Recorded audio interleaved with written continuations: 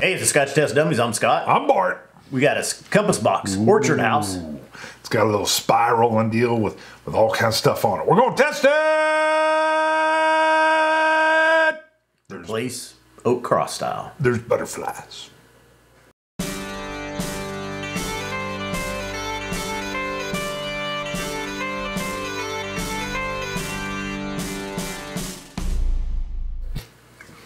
All right, 46%. It replaced. Well, this has actually been out probably for like 6-7 months at least. Okay. Since maybe last summer of 21. Summer 21. Sounds like Which it should have been Woodstock or something. I had heard at that time. I had heard this was replacing Asila. Got it. Now, though, I've been hearing this is replacing Oak Cross because it had been discontinued. So one or the other is accurate. Stuff's being replaced. Time moves on. This does smell fruity. Yeah, I mean the fruit's all over it. Fruity, floral, apple, vanilla. Vanillas. There's a little tinge of something different. Is it a touch of tropical? No. Something kind of tangy. Yeah. Yeah. What is it? Tang? Well, it's not tang like maybe it is. Went to the moon. I don't know. Tang's the powder. The powder powder when you orange. first open it? Yeah. And that little... Maybe that's it. Okay. Yeah, when you first open it, a little bit of the... Just the powder, fine powder. The dust that probably gives you cancer. I don't know if they even make Tang anymore. They got to. Tang went to the moon. Tang went to space. Vanillas, fruity, that should be floral. a shirt. Tang goes to Vanillas, Mars. oaks. Sorry. All right, I got to taste it now. Straw. Cinnamon. There's more on the nose than I had expected. Yeah. Ooh. This is another good compass box, baby. Wow. Malty explosion right from first sip. Ooh. It just went all buttered popcorn on me. Wow. I didn't expect that. And there's some stuff in the middle that was just starting to... Wow. Sweet and slippery, buttery popcorn. Buttered caramel popcorn. Wow. With some... Yes, with that kettle corn kind of kick too with the sweetness. Wow. Some of this, a lot of the nose though, isn't necessarily on the palate yet, but there's definitely a floral orchard. Yeah. Ooh. Yeah, malty again on the open.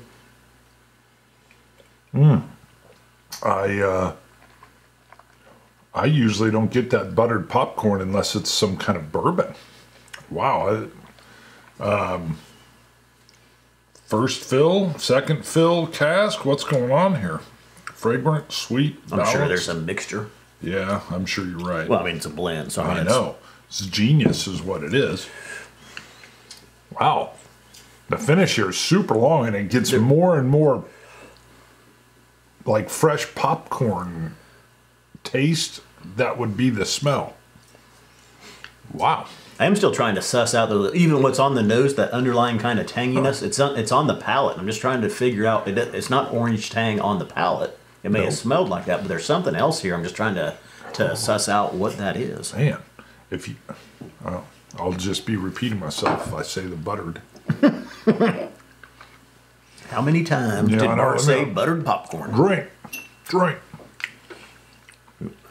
Yeah, another one. No, I would not normally, but I'll try one. Well, you don't have much left in there. It's true. Very true. Some more of the floral is showing on the palate. Fruits, pears, apples. On the palate? Yeah. Wow. Long in the finish. That's the first time the velvetiness has just kind of showed up. I'm still picking up popcorn kernel. I can't get past it. That's good though. There's a little bit of maltiness showing, a little bit of, I'd still say straw. I think I said straw earlier. Hay. I like this neat Drop too. of, yeah, the drop Yeah, of water soured it up slightly. Wow. took away a lot of the fruits, I think, and even some of the more floralness that was with it. Neat. Yeah, it doesn't taste as malty to me either. Wow, and it was a tiny drop. That gave me a little bit more of like maybe a ginger. Yeah, okay, ginger in there. Yeah, with the water, I didn't get that before. Yeah. Wow, that's an interestingness. An interestingness. The nose is unique as well. It's just there's still kind of a note of something in there. I'm with you. There's a lot of notes in there. You did good calling those out. People are commenting how diversified your nose and palate have become again. Getting back to. Are you at 99.9? Yeah. Yeah. Wonder what they put on here for. They don't have the recipe on here. Batch number is on here. You can look it up. I'm sure we could go to Compass Box website. They put out a lot of information on there. You can pull up kind of their recipe sheet. Right. Yeah, they give you, if you choose to delve, yeah, you can delve. You can delve deep.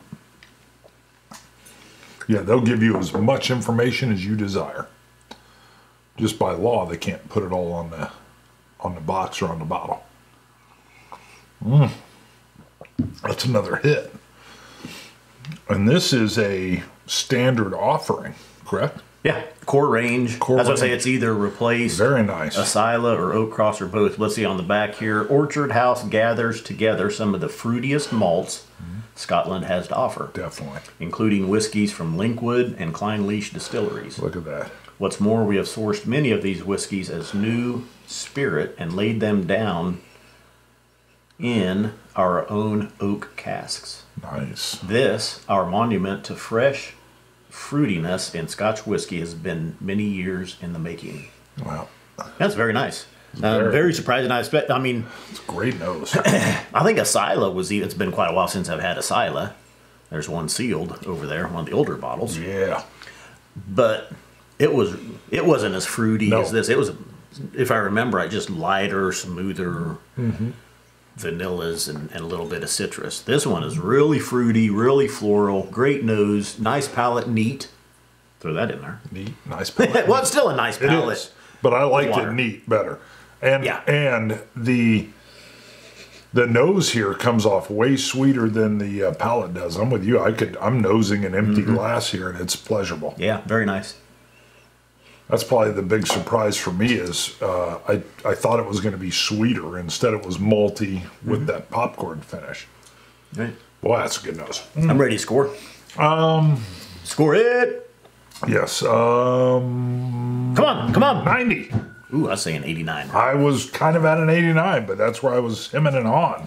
So you're saying 89. Yeah. I'm ahead of you on this one. Yeah. It surprised me. I like surprises. And it definitely does. The nose surprised, and then palate was a whole new experience. Don't do it try it with the water. Maybe you'll like it. Anyone that's watched us for a while knows we're Compass Box fanboys. Well, I think we used to be bigger in the early days. But I'm actually more stunned by the return of the tastings. And enjoying them as much as I do, because I'm going to go get some Oak Cross for myself as it's disappearing. I thought I'm not going to like that Oak Cross as much. And then I was like, what? Yeah. The Peat Monster, when we redid that's even a new recipe. Boom. I was like, man, this is killing me. It's still holding up.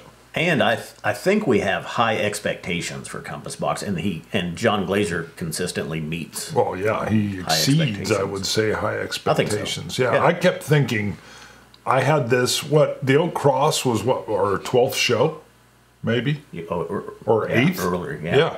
And I remembered enjoying it then, but I thought that was 8 or almost 9 years ago. I've had so many whiskeys now, I bet you it's not going to rise to the expectation and then exceeded. Right. Which surprised me. Yep. So, and again, nice. $45. Huh. Definitely worth it. Yeah. Steal. I believe, I was going to say becoming, but he's probably been the best blender of whiskeys for a while. Yeah, I want to describe him as like an artisan blender. Oh yeah. So, Yeah. I mean, it just, everything seems like it has the Midas touch. Yeah. Even the label. And to consistently Again and again and again. and continually with new releases or standard releases, And the special cores. editions, Yeah. core ranges, Yeah. great whiskeys. Yeah. You can't miss. They're not a miss. All right. So, all right, Scotch. Well, we got to get any call outs or anything? No, I don't think Scotch, so. Scotch it, you Scotch guys. Let's launch it. Dummies. Dummies.